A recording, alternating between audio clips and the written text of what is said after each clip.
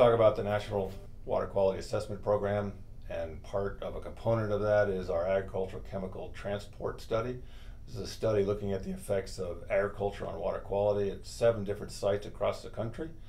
And today, specifically, though, we're going to be talking about an area in northwest Mississippi. Our Mississippi alluvial plain is commonly referred to as the Delta. And we're going to talk to some farmers, we're going to talk to some scientists, and we're going to take a little bit of a tour of the Delta.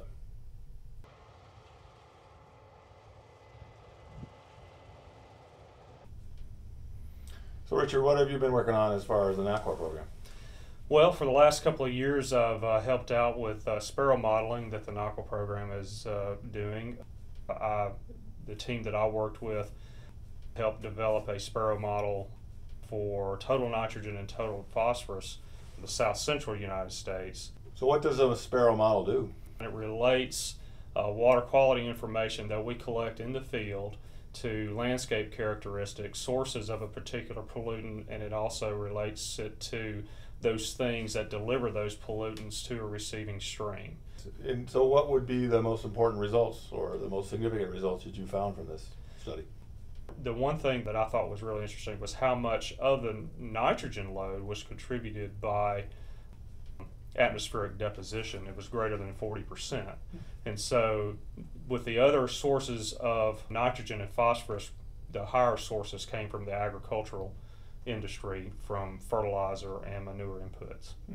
So, does this relate to the Gulf hypoxia zone at all? Yes, it would have a pretty good effect there. The hypoxia zone, and recent studies are pointing toward nutrients as the reasons, and so where in the southern part of the United States are areas that contribute to the hypoxia zone, and we're able to see this as we map the loads for our particular study area.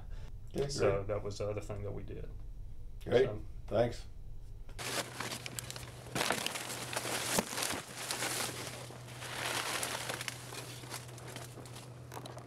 Heather, what part of the agricultural chemical transport study have you really found to be interesting?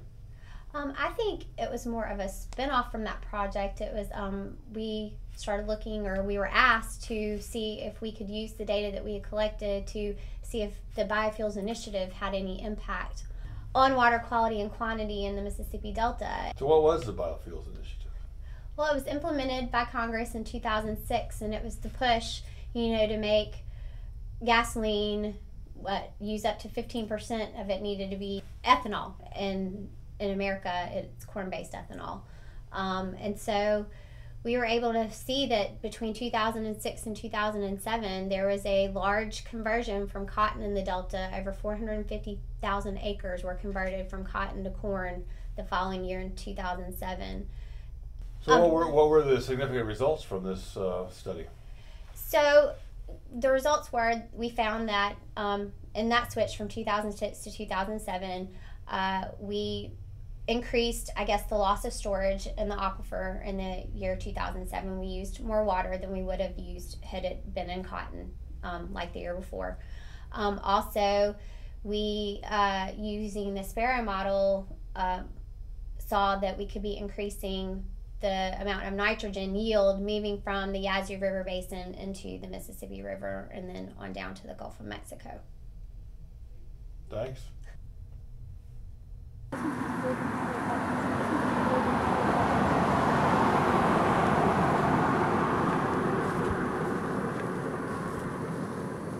So what is the most interesting thing that you've worked on in the Delta as part of the ACT study? I've been working on fate and transport of glyphosate. Glyphosate is a non-selective herbicide used in the United States for crop production. It's been used since the early 1970s, but it really took off in the early 1990s when genetically modified crops, specifically corn, cotton, and soybean, were modified so that you could use glyphosate over the top of them for weed control. And then the amount of glyphosate being used has just jumped up enormously.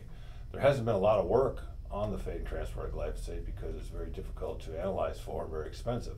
But we were able to do a 2-year study at 2 different locations, one in Iowa, one in Mississippi, looking at multiple size basins, looking at how the fate and transport of glyphosate changed as you moved in different agricultural and climatic areas. And we were able to sort of relate the occurrence of glyphosate to 3 different factors, one being use, which makes sense. If you use more of it, you're going to see more of it. And of course in Mississippi, because of our warmer climates and our hardier weeds, we probably used more than they did in Iowa, so we saw more. Additionally, we saw it was related to hydrology or precipitation, rainfall. You need water to move agricultural chemicals off the fields. And so in areas where they have more runoff, then you'll see more glyphosate. And then the third factor was sort of the flow path, or the route of the water as it moves off the field and into the stream. Does it go through the ground, or does it go through over the top of the landscape? And this makes a difference because glyphosate has a high affinity for absorption to soil particles, and if it goes through the ground, it has a tendency to absorb more, and so you'll see less glyphosate in your stream if the water gets there through the soil. That's been a very interesting study and has been quite well received.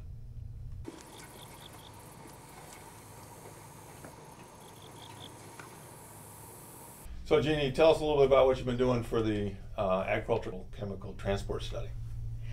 So I've been working on the role of groundwater surface water exchange on the transport of agricultural chemicals in the Bogfly Basin. And why is this important to study? Well, actually at first we thought it wasn't important to study. We've sampled the groundwater in the Delta extensively and have never found much of any agricultural chemicals in the groundwater. And so the assumption was that there was very little interaction between the surface water and the groundwater, since the surface water always had agricultural chemicals in it of some form. But what we found is that actually it's not the hydrology that's preventing the exchange of groundwater surface water, it's the chemistry of our groundwater system. And so, for example, in our study area, we found that we actually were in connection with the aquifer, and we were generally gaining and losing, so the movement of water both ways. But it was the chemistry within the stream bed and the aquifer that was actually causing nitrogen, this example, to be reduced to N2. And so, what are the major conclusions that you found from this study? We find that we have huge swings in both the direction of the movement of water between the groundwater and surface water, and also that this has fairly large impact on the chemistry of surface water, and could have impact on what we're finding in the ground. Okay, thanks. Thank you.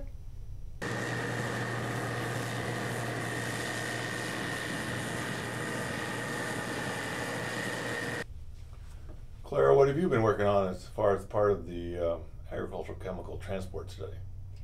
I've been working on a paper regarding metolaclor movement throughout the environment. Metolaclor is an organic chemical that's applied, it's an herbicide, so it is usually applied before they plant. It's pre-emergent. And where's the study area that you're looking at for this? So you have pretty good coverage of the United States. You have the Mississippi, California, and the San Joaquin Valley. We have a study in Maryland, and we have a couple in the Midwest. So we have Indiana, Nebraska, and all these areas that we were studying are agricultural areas. So we wanted to understand how the agricultural chemicals that are applied to increase the productivity of crops move throughout the environment after they're applied, where do they go, and basically have a good idea of what's going on across the U.S. So what would be the most significant results you found so far? I've found that it's really interesting that a lot of the areas have similar allocations of metolaclor and its degradates throughout the 7 environmental compartments. But where you apply metolaclor, where it's used, you are going to find it, or its degradates, and you're going to find them in every single environmental compartment through which water flows. So that's an important thing to keep in mind about chemicals in the environment. That's great, thank you. Thank you.